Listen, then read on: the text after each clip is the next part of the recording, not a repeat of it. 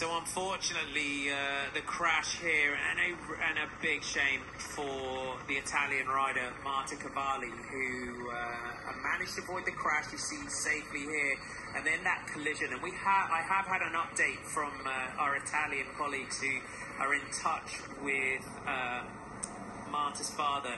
And you saw Marta got up here and continued, and we saw her coming through the line. And we did get the news during the stay, so as you can see Marta here coming through the line, as you would expect, visibly upset. So the updates from our Italian colleagues at Marta's at the hospital was dazed by the blow, and they stopped her for her safety because her